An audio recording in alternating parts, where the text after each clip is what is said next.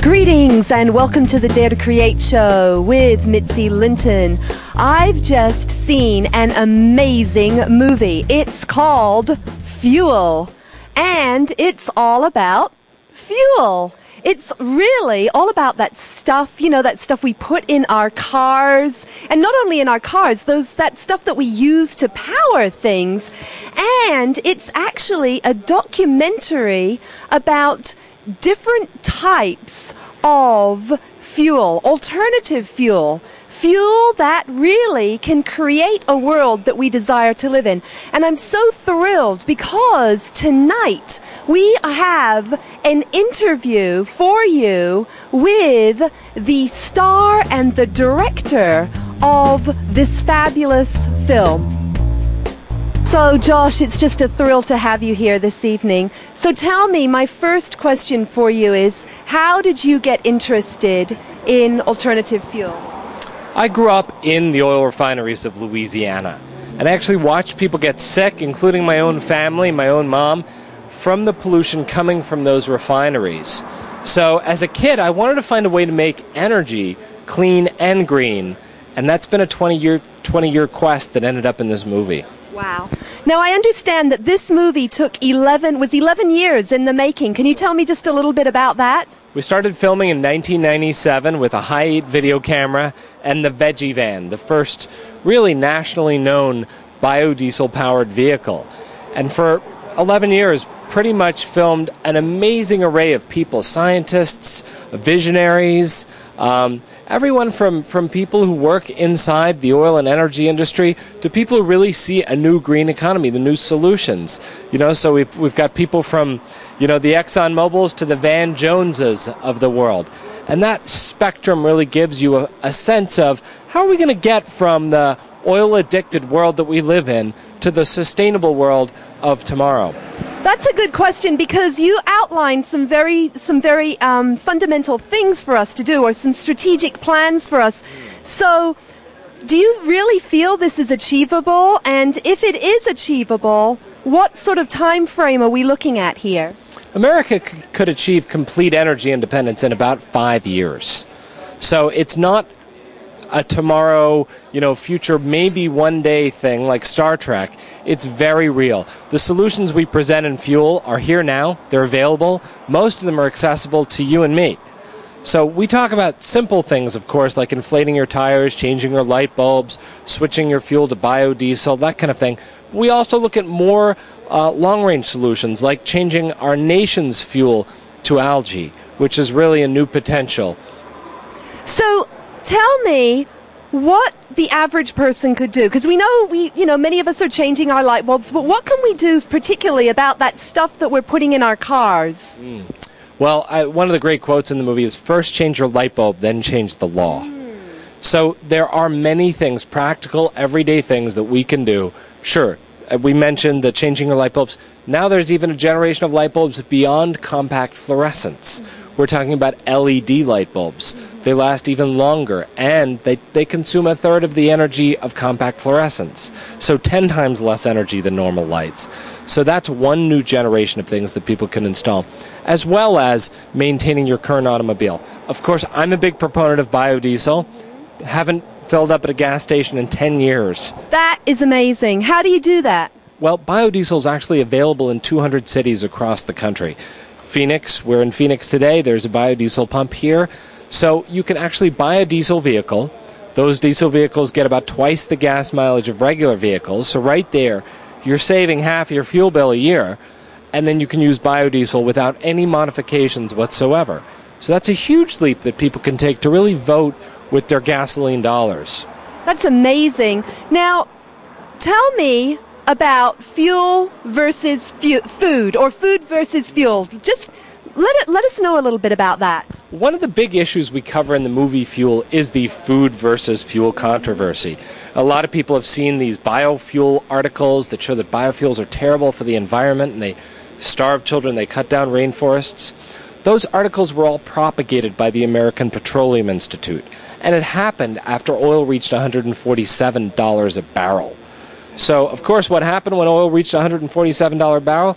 Food prices went up across the world, and farmers were pushing out their area into the rainforest in third world countries like, Brazil is a good example. Brazil started more beef exports. Well, more beef exports necessitated more land to grow more soybeans, which necessitated cutting down rainforests. Now, after the cattle are fed soybean meal, oil is a byproduct, soybean oil, which you can make biodiesel from. So this is the end of a long chain of events.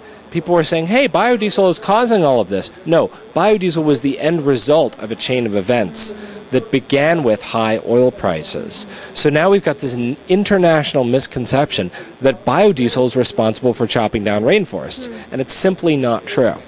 And you do a really fabulous job of going into amazing detail in the movie. So, see the movie. So some government agencies, I believe, I'm not sure if they're government agencies, but I know that in San Francisco and also Clark County they're already running on biodiesel fuel. Can you speak to us a little bit about that? There are many cities across the country that have adopted some kind of biodiesel mandate.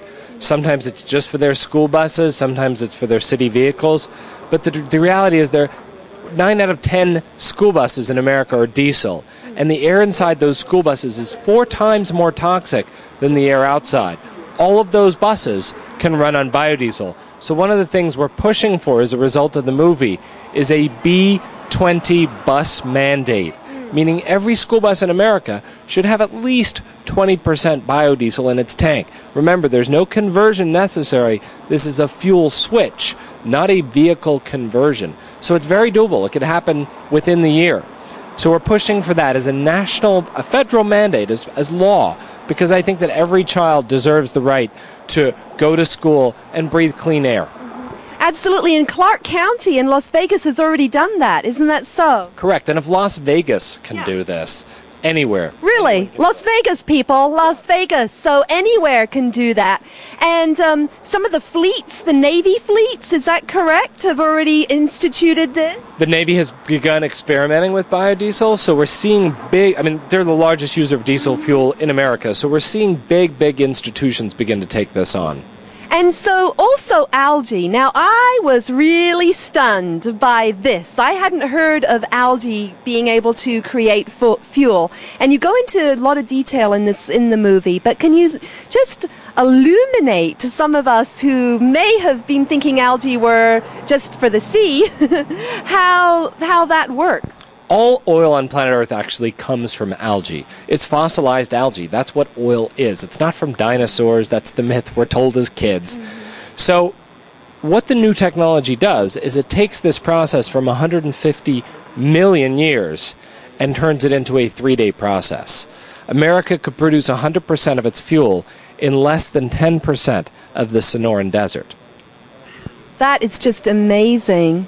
Amazing. So if there was something that you would like for people to know that why this film is so different than any film, that must be not biodiesel, I think. But if there was something that you wanted people to know about the film, how it's so different, what would you say? This film is a movie about solutions, and that's why it's becoming a movement. So many people want to get on board. They want to get these solutions into their communities, make this happen. That's why I encourage people, go to the website, go to thefuelfilm.com, sign up for the newsletter, learn about the movie, become a city leader so that when we have the national release in August, you can be part of that national release and you can really champion your city. That's what I encourage people to do, because this is not a doom and gloom movie. This movie picks up where doom and gloom left off. It's about empowerment, it's about communities getting jobs, it's about a new economy, and it's about taking America and eventually the world back from oil dependence. And that's absolutely what we're about here on the Dare to Create show. It's about daring to create a life you love and a world you desire to live in. Now, I understand that President Obama has a copy of the movie in his possession right now. That's correct. We're waiting for a response. It's only been a week, so we expect to take some time and talk to a number of people there. But eventually, the objective of the movie is that the president will watch it. In fact, there's a Facebook cause that you can get on called 1 Million Kids to Fuel Obama, where kids are signing a petition to have the president watch this movie. That's wonderful. 1 million kids to fuel Obama. So, Josh, is there anything else you'd like to share with us before we say goodbye? Come to the website, thefuelfilm.com. Join the movement. This is a movement, not just a movie, and it's about change. It's about now. So get involved. And Josh, you get the Gold Star Award for Dare to Create a Life You Love and a World You Desire to Live in, because you truly are doing that. Your passion is what is fueling you with this, but not only that, you are an agent of change. Thank you. Very much.